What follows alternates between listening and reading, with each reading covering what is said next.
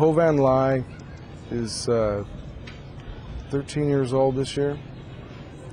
2 years ago, come August 2002, Lai, his brother, and 4 cousins were playing with a cluster munition. It's being kicked from one kid to another, like a hacky sack, and it goes off in this group of children.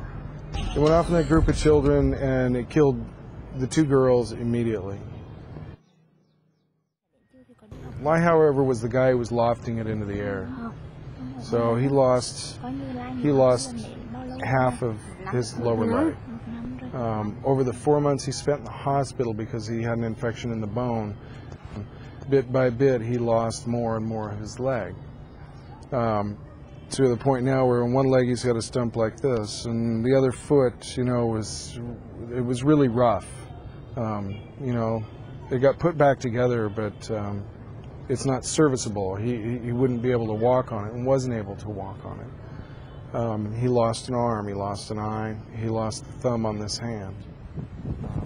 The first time I met Lai was at the first group medical assessment we did at Quang Tru General Hospital.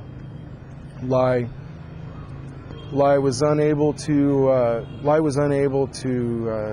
deal with strangers. I mean, he was completely overwhelmed by the fact of his disfigurement and every other thing, and everybody paying all this attention to him, and it was really a difficult day for him. And he said he would not go for any further treatment. But without revising the stumps, without another operation to sever the bone and make everything clean and tidy it up, there was no way that he could experience independent mobility without a wheelchair. And the area he lives in is really sandy. You know, anywhere but the road or the path to his house, I mean, he's stuck. So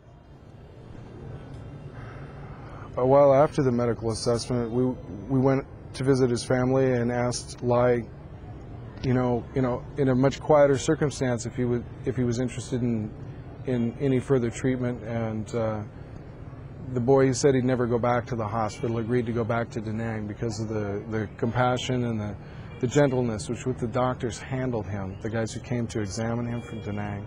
He felt confident to go there. We sent him down to Da Nang, and he had both surgeries. He recuperated very quickly. They had him up in you know, a walker with you know, the first draft, so to speak, of his prosthetic. He worked with that for a time. Nobody thought that he was actually going to rise and walk and be able to walk at all. And within 6 weeks, everybody in the orthopedic rehabilitation section they were inspired and they were awed by the will in this child. He wants to play football again, you know. He was a good football player, and he wants to play football. That's all he wants. He wants to play football.